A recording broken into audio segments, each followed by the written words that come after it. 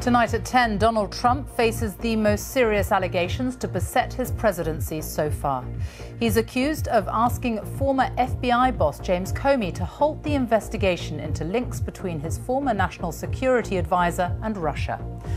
Donald Trump hasn't yet responded directly to the latest allegations against him, but he is defiant. No politician in history, and I say this with great surety, has been treated worse or more unfairly. As pressure intensifies on the president, he is facing growing criticism from within his own party. I think we've seen this movie before.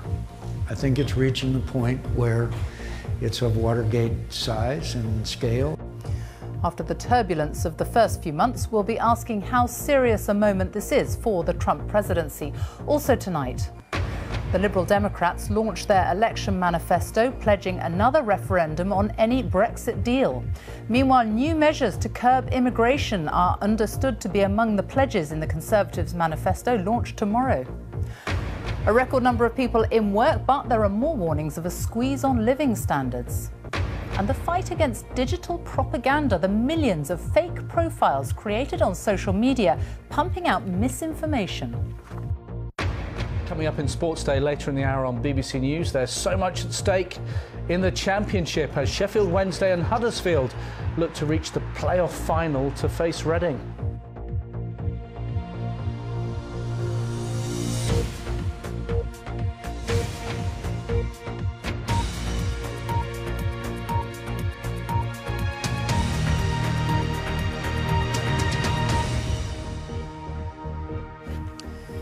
Good evening. President Trump is facing what his critics say are the most serious allegations to beset his presidency so far. He has been accused of trying to get the former head of the FBI, James Comey, who he sacked last week, to drop an investigation into links between his former national security advisor and the Russians. The claims have prompted a small but growing number of the president's fellow Republicans to call for an independent inquiry into links between the Trump administration team and the Russians. Our North America editor John Sopel reports. Donald Trump was today en route to the US Coast Guard Academy as his own administration seemed to be listing at a precarious angle. Our Commander-in-Chief, Donald Trump. Thank you very much. This has been the most torrid week of this young presidency, and though he didn't address each individual setback, there was an unmistakable message. No politician in history, and I say this with great surety, has been treated worse or more unfairly. You can't let them get you down. I didn't get elected to serve the Washington media or special interests. I got elected to serve the forgotten men and women of our country, and that's what I'm doing. James, will you please? He's become more famous than me. But forget the media. Far and away his biggest problem comes from this man, the sacked FBI director James Comey. The disclosure that he's kept detailed notes of all his meetings with the president, including over the sacked National Security Advisor Michael Flynn, is super serious. Donald Trump is reported to have said to Comey, "I hope you can see your way clear to letting this go, to letting Flynn go. He's a good guy. I hope you can let this go." Comey is said to have replied, "I agree, he's a good guy." Amid allegations that this amounted to obstruction of justice, last night the White House denied any wrongdoing, saying the president hadn't told the FBI director to stop his work. It brought this rejoinder from the Democratic leader on the floor of the Senate. The president says what Comey said was wrong. Prove it. It's easy to prove, as long as there are tapes or transcripts of what happened. If the president's right, he'll have no problem releasing memos, tapes, transcripts that corroborate his story. And other Democrats have started using the I word. I rise today, Mr. Speaker, to call for the impeachment of the President of the United States of America for obstruction of justice. This is not good for America. And some highly influential Republicans too are growing restive, with comparisons being made to the dog days of Nixon. I think we've seen this movie before. I think it's reaching the point where it's of Watergate size and scale, and a couple of other scandals that you and I have seen. It's been a calamitous week. Last Tuesday came the shock firing of James Comey, with the White House giving muddled explanations about why. Then on Friday, the president seemed to threaten his former FBI director with a tweet saying, "James Comey better hope that there are no tapes of our conversations before he starts leaking to the press." And this Monday it emerged that the president divulged highly classified material to the Russian foreign minister when he visited the White House. But what about the mood outside Washington? Well, in the home of country and western, in Nashville, Tennessee, the Trump loyalists aren't changing tune. They're still singing, "Stand by Your Man." You cannot tell me that all these leaks and all these kinds of comments to the press that come through almost daily, almost hourly, are not because people are trying to subvert this president. The things they're saying about him and everything is total lie. All the media are Democrats. They're all left-wingers. They don't want to see him do well. They don't want to see America do well. They just want to give America away. The president, who returned to the White House this evening, will be buoyed by the support he continues to enjoy in the country. But that's what gets you elected, not what keeps you in power. And this administration can't afford any more weeks like the one that's just gone. And John is at the White House for us now. It has certainly been a very turbulent presidency so far, but how serious a moment is this for Donald Trump? Sophie, if you drew up a kind of league table of the allegations that have swirled around Donald Trump and looked at what was the most serious, I think that potentially this memo emerging from the former FBI director James Comey is the most serious. Like any good detective, he has kept contemporaneous notes of all his meetings with Donald Trump, and if it was a court of law, that would be entirely admissible as evidence, the notes of an FBI person. So that presents a problem for Donald Trump, and some people are saying, well, he's going to be impeached now. Now, impeachment is, for a start, you've got to have a huge burden of proof. But aside from that, it has never happened in US history. It not only has to pass the House of Representatives, it then becomes a trial in the Senate, and you need a 2/3 majority for that to happen. So that is still very, very unlikely, and it's still premature to talk about that. But nevertheless, this has been a torrid week, as you've said, for the White House. And you've seen members of staff there kind of feeling insecure about their jobs. The president has made a number of missteps. You see on Capitol Hill, the Republicans feeling very uncertain about the future. It has sometimes felt like we are going through a daily soap opera, and improbable plot lines coming out. But what we're not yet at is the season finale. That's still got a long way to go. Sophie. John Sopel in Washington, thank you. The BBC understands that the Conservatives will promise additional measures to curb immigration when they publish their manifesto tomorrow. There will also be extra costs for employers who choose to hire non-EU immigrants in skilled jobs. Let's talk to our political editor, Laura Kuenssberg, who is in Westminster. And these are the first details that we are getting. What else are you hearing? They are, Sophie. And of course, the publication of any manifesto is a big deal for a party leader, but particularly for Theresa May, because, of course, this is the first big document to come from the Conservative Party since she has been in charge. And it is her decision to call this election, and her calculation that the ideas that she and her team will put forward will be enough to keep her on in Downing Street. And one of those first messages is an uncompromising one on immigration.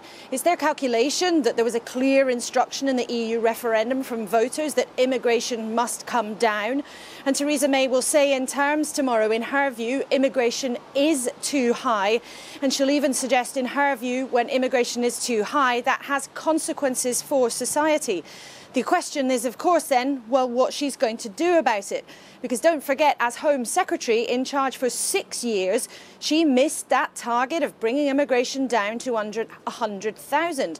Tomorrow, though, she will recommit to that figure. She will make that promise to the electorate again, that if elected under her leadership, immigration will come down to under 100,000.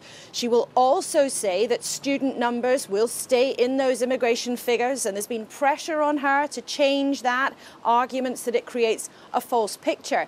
But she will also propose extra charges for employers who bring in non-EU workers from around the world. She will double the amount of money that they are expected to pay if they want to hire them. And there's also a suggestion that people from around the world, other than the EU, will have to pay more money to use the NHS during the time they're here. Now, there will be plenty more big ideas we hear on social care. But I think broadly, this is not going to be a manifesto that's full of hearts and flowers, Sophie. I think it's going to be quite a hard-headed document with Theresa May's ambition, her calculation, is that by saying to the country, I know there are problems that you want me to fix, she will come across as the leader that they believe can sort them. Laura Kuenssberg in Westminster, thank you. Meanwhile, the Liberal Democrats have pledged to hold a second referendum on the final Brexit deal if they win the election. In their manifesto, which they launched today, the party promised to spend billions more on housing, education and the NHS. It would be funded in part by a penny increase on income tax. Other policies include the legalisation of cannabis and a future ban on sales of diesel cars and vans. Here's our political correspondent Vicky Young.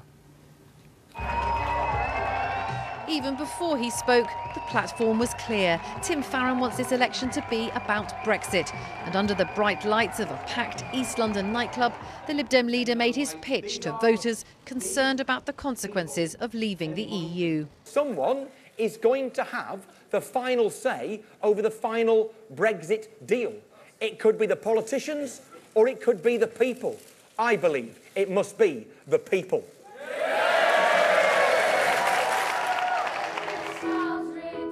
But is his message getting through? I caught up with Mr Farron as he toured a school. Certainly there are many people in this country lacking hope. They think that the only thing on the table is Theresa May's bleak vision of us leaving the European Union with a hard Brexit. But there are also many people who voted Remain who now accept that result, something you're unwilling to do, and they feel actually we've just got to get on with it now, and many of them think Theresa May is the person to do that. So I think what there is out there are many people who feel like they've given up the fight, and what I'm saying to people is that I haven't. That if you believe that Britain's future is better alongside our neighbours in Europe, you should not be forced to accept a stitch-up between Brussels and London. You should have the final say. The Liberal Democrat manifesto also promises £7 billion of extra investment in education in England, an increase in corporation tax and a penny rise in income tax to fund more spending on health in England, an end to the freeze on working age benefits, and the party wants to legalise cannabis. There's no mention, though, of abolishing tuition fees in England, a policy the Lib Dems abandoned when they went into coalition with the Conservatives. Do you now accept tuition fees were the right thing to do and they're working? Well, you know, I voted against the rise in tuition fees. I think it's critically important that people keep their word, and that's why my advice to others is don't make promises that you cannot keep. But would you reverse it now? Why not put reversing it? We've said we'd put significant additional money to returning grants to students to make sure that it's affordable.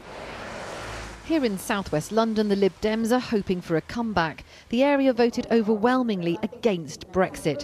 So how is their promise of another referendum going down with Remain voters? It's very childish to think just because you don't like a decision that's been made and that's been voted for, that you can go back and reverse it or rearrange it. This is democracy. This is the country we live in, and I think we should support that and stand by that, even though the decision wasn't one that I liked. I don't think that the fight should ever stop. I think it's far too important. I think it affects far too many lives, and yeah, we should carry on fighting until we have no other, fight left in us. I was disappointed with the news about a potential referendum because I think that ship has sailed now, and it's about trying to get the best kind of Brexit. And so how many seats do you need to gain for you to keep your job?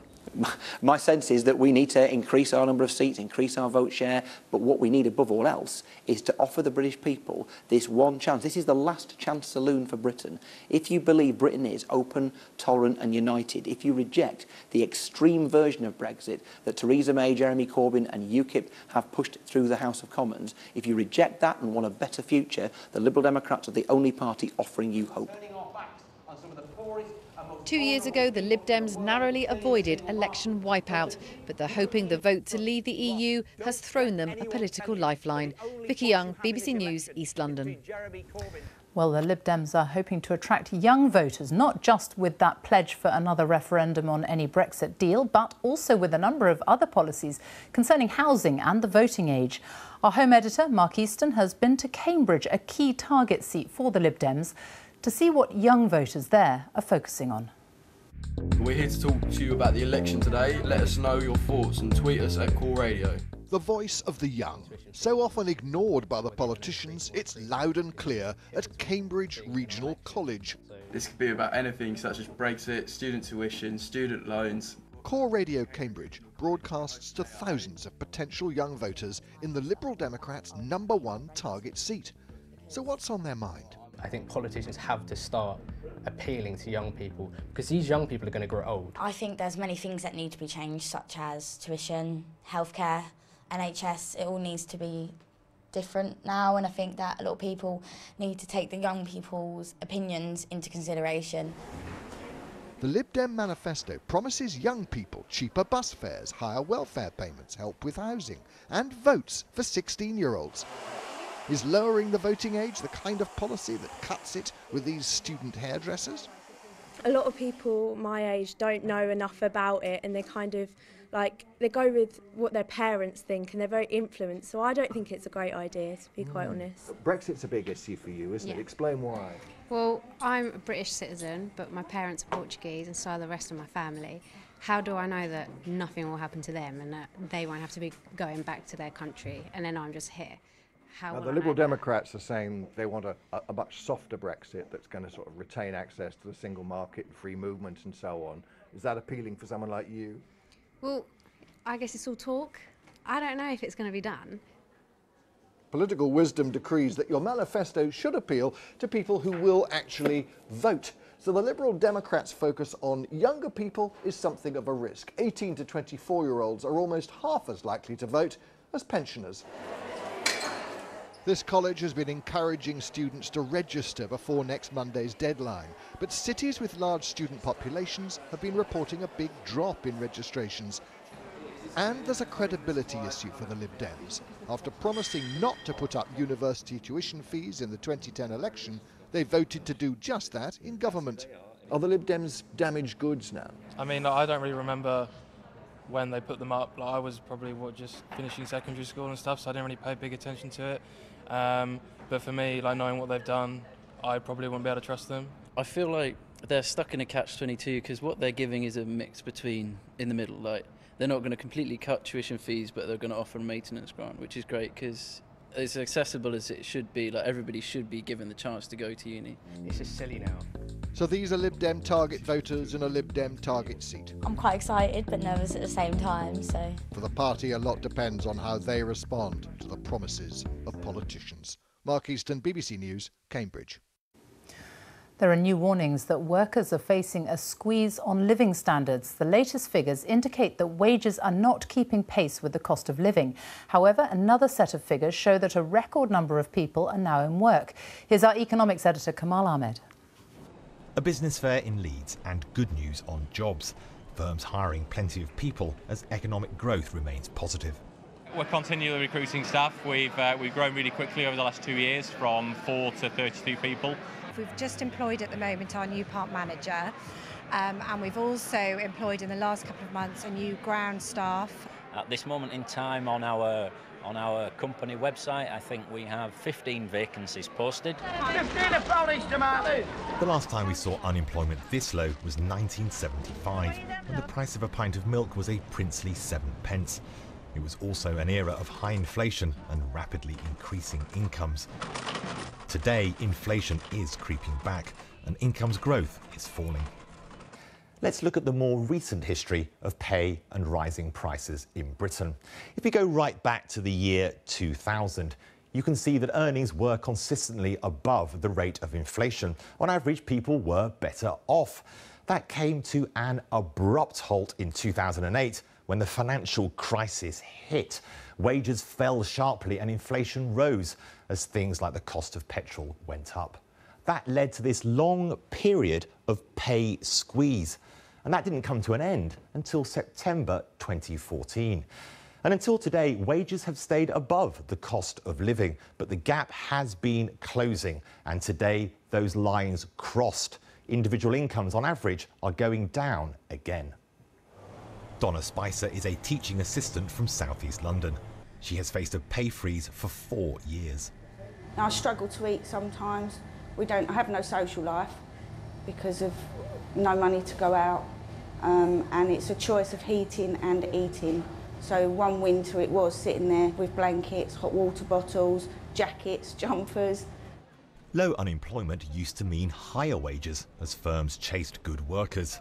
Higher inflation used to mean workers demanded increased pay rises. But people are still concerned about asking for a pay rise, and the public sector pay freeze remains in place. The big question for 2017 is whether wages respond to either of two big pressures, those of fast rising inflation and very low unemployment. If they don't, we're likely to see the pay squeeze continue for some time, and that's really concerning. Is there a spark for the UK economy? A way to produce more wealth from the hard hours we work? That relies on productivity going up, but the figures are down again. Until that problem is solved, the danger of a continued income squeeze remains. Kamal Ahmed, BBC News. The number of child migrants and refugees travelling alone around the world has reached record numbers. The United Nations is warning that many of them are at risk of being exploited by smugglers and traffickers. In the past 2 years alone, at least 300,000 unaccompanied children were recorded in some 80 countries. 160,000 of them applied for asylum in Europe. Our correspondent Caroline Hawley has been to Greece, where she has been talking to children who have fled war and poverty. They had to cross through 5 different countries to get here. 3 Afghan orphans now being looked after at a shelter in Athens. Hamid is 15, his brother Ali 13 and Mortaza 11. Their parents were killed in a Taliban bomb. The boys arrived here in March after a month-long journey, partly on foot, in the hands of smugglers. Hamid says they now want to join their 18-year-old brother in Sweden. افغانستان دیگه پدر مادرم که فوت کرد دیگه چی نداشتیم مقابل زندگی که ما در افغانستان زندگی کنیم ما گفتیم باید از این برکنیم بس خانم بیادرم که شوهر کرد مامای ما روان کرد است دیگه. How difficult was the journey? What was the hardest part? این تو راه خطرناک است که چرا به خاطر این بیادرای خون مثال که طرف یونان طرف ترکیه داخل میشیم پلیسای یونان امرای مردمی میزد یک آرزو دارم که ما بیادرها باید کلیم یک جای باشیم از اینجا بریم پیش بیادر خوش باشیم. With so many migrants now stuck in Greece, there's not space in proper shelters for all the unaccompanied children. And there are stories of teenagers being forced to work for no pay or prostituting themselves for pocket money. 1 in 10 of the children who've arrived in Greece travelled alone. These Syrian brothers told me their parents had sent them to Europe to avoid them being conscripted. It's very dangerous to stay in Syria because they're taking a lot of children like us from the age 16 to the war, to fighting. In the shelter they live in, 21 teenagers are learning how to play again. The man in charge of the refuge fled Iran as a child himself and is now a psychologist. All these kids have psychological difficulties. They have sleep problems, aggressiveness, self-harm, not wanting to eat or be around other people. Some of them will be scarred for life by what they've been through. And the UN says that record numbers of children are now on the move around the world without their parents, driven from their countries by conflict and desperation. Much more must be done, it says, to protect them. Caroline Hawley, BBC News, Athens. A brief look at some of the day's other news stories now, and a council has been ordered to pay nearly £200,000 to a former member of staff who was sexually abused by a council official. Richard Rowe, who's waived his right to anonymity, successfully sued Sheffield City Council after being assaulted by Roger Dodds in the early 1980s. Dodds, who's 81, was imprisoned in February for a series of assaults. A lawyer for Ian Brady has made clear that the ashes of the Moors murderer who died on Monday will not be scattered on Saddleworth Moor in Greater Manchester, where most of his victims were buried. The assurance came during a coroner's court hearing this afternoon in Southport. The Irish Prime Minister, Enda Kenny, has announced he will stand down next month when his party, Fine Gael, elects a new leader to take over. He led the country through the economic crisis, but his position was weakened after last year's election, which resulted in a minority coalition government. The former American soldier Chelsea Manning, who was behind one of the biggest intelligence leaks in US history, has been released from military prison. The 29-year-old was expected to remain in jail until 2045, but President Obama commuted her sentence just before he left the White House in January. Our correspondent, Rajini Vaidyanathan, reports from Kansas. Chelsea Manning seen here in her final days behind bars. Held in an all-male prison, she won her fight to have surgery to transition to life as a woman.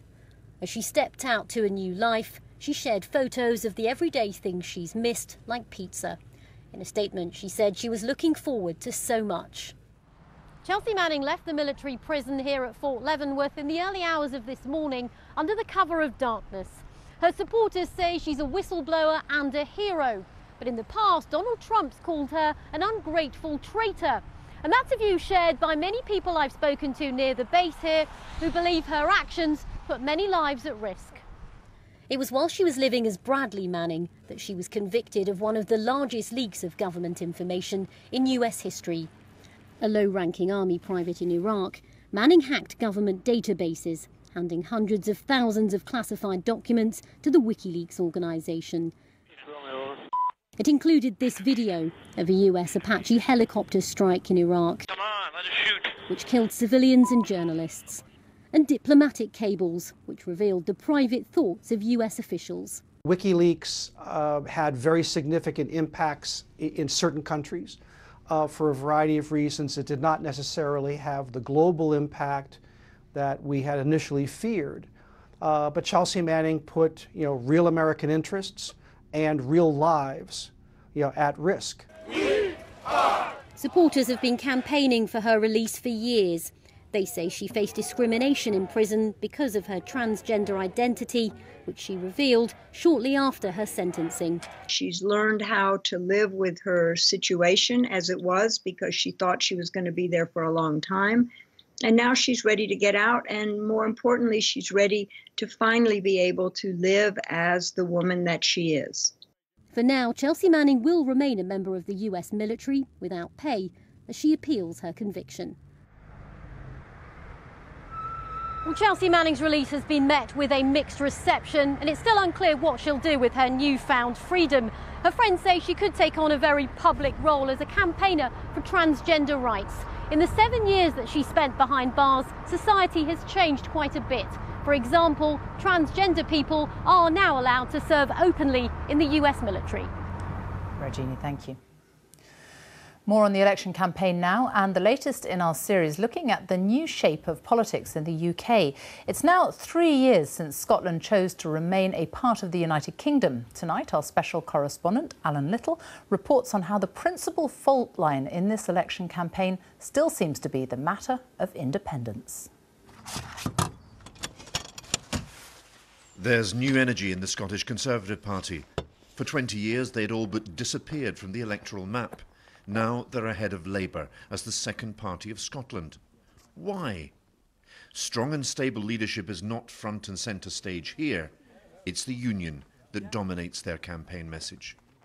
People are leaving Labour and coming to us because we are the party of the union, and it's a party you can put your trust in. The second independence referendum was the issue that motivated me to join the Conservative Party and to take an active part in, the election campaign. Yeah, as soon as you start door knocking, the first thing they want to talk about, it's supposed to be local issues, and then it becomes very, very much about the independence referendum. It's all they want to talk about. It is the #1 issue in Scotland. Until recently, general elections in Scotland were about the same question as in the rest of the country, namely, who do you want to govern Britain? And for 50 years, Scotland's answer to that question was Labour. The independence referendum of 2014 realigned Scottish politics. Now the question is not so much who do you want to govern Britain, But do you want to be in Britain at all? In the 20th century, Scots were devoted unionists, bound into the UK by the great shared enterprises of empire, the Second World War and the post-war welfare state. The nationalised industries, coal, steel, shipbuilding, were bedrocks not just of Labour loyalty, but of British identity in Scotland. Miners in Fife were part of a community of shared interest with miners in Yorkshire and South Wales.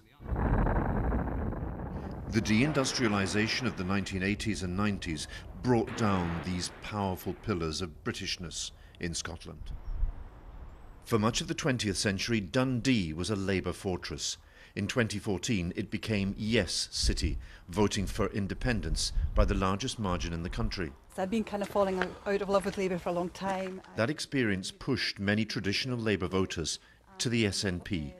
Jane Phillips was among them. She believes independence is inevitable. The idea is there, and it's like trying to unknow something. You can't unknow it, and now that idea is out there. You know, there is a move towards it. It's like, think of all the other countries in the world who've got their independence. Think about the British Empire. Once this notion of independence was out there, it was an inexorable move towards it. You can't unknow that idea of taking control of your own future. Does the Conservative revival mean that the independence tide has turned? In some ways, the Conservative resurgence seems to suggest that actually the constitutional issue matters more, perhaps more than it ever has, because it's the Conservative Party, more than any other party, that are talking about independence and the threat of independence, and that helps them, they feel it's helped them to be the party of choice for those who are first and foremost in favour of Scotland remaining in the United Kingdom. The Conservatives and the SNP together have changed Scottish politics. The fault line is not so much left versus right. Independence, for or against, is what divides Scotland now. Alan Little, BBC News, Edinburgh. Now, they are known as bots, fake profiles created on social media, which are then used to post millions of automated messages. They're increasingly being used to spread propaganda, sometimes by foreign powers, and often without us knowing who's behind them. Today, the Information Commissioner said she would launch a formal investigation into the way political campaigns use new digital tools to win votes, as our media editor, Amol Rajan, explains. This is the moment in crime thriller Homeland when bots, or fake personalities online, are put to work. Vacation's over! You'll find a new set of talking points in your folders. Get outraged! Let's go! But the threat that they pose to democracy is fast becoming fact, not fiction. Researchers at the Oxford Internet Institute witnessed a huge explosion in the use of bots around the US election last year. But what are they exactly? A bot's basically a bit of software that automates human activity online. The question is, how can you tell the difference between a bot and a real person? What I'm showing you here is an account on Twitter that says that it was started in July 2015, but it already has 266,000 tweets. That's a lot. That's a lot of tweets. It looks like it's tweeting on a really particular schedule. So it says 4 hours, 4 hours, 4 hours. All of the tweets are coming up within minutes of one another when we're looking at it here. And what that shows us is a couple things. One, that it's tweeting much more regularly than a person could. And two, that it's tweeting on a very particular schedule. There are fears bots could be used to influence Britain's forthcoming general election. Many experts believe Russia has already used bots to target the French and US elections, a claim Russia denies. Leading academics say bots are degrading the truth by spreading misinformation online. There are users who can't distinguish between a message that comes from their friends or their family and a message that comes from a bot. And in a close election where you need 2 or 3% of the popular vote to make a difference, to push you over the edge, having an automated campaign that can get you those voters who are a little uncertain or don't quite know, getting those small numbers of voters to believe a lie about your opponent is a sensible strategy. Bots are a 21st century form of propaganda. The question is whether the law and public awareness have kept pace with new technology. And while extremists and foreign powers use bots to influence elections and change our behaviour, it's only now that we're waking up to the threat. Bots will form part of a formal investigation announced today by the Information Commissioner. She'll report later this year on how personal data is being captured and exploited for political purposes. I think there needs to be public awareness. Somebody needs to pull back the curtain and look behind the scenes to see how all of this data may be mashed up, may be linked, and may be used to push people in a certain direction. There has to be transparency around that. That's what the law says. But it's not yet clear how to protect British voters from bots. Without strong defences in place, they could undermine the very idea of democracy in our time. Amal Rajan, BBC News. And that is all from us here on BBC One. It's time for the news where you are. Good night.